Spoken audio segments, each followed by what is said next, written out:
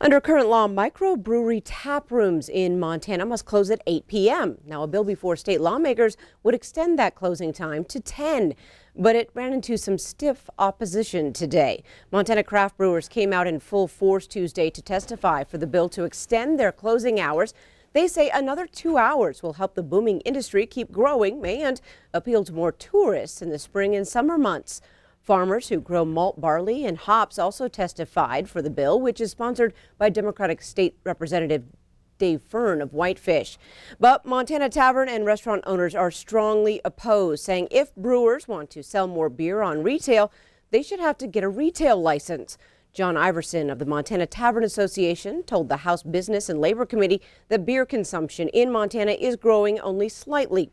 He says tap rooms are asking to expand operations by different rules to take business away from bars. This bill is not about economic growth. It's an economic shift. When a new brewery opens and they hire a new bartender, a bar closes and fires a bartender.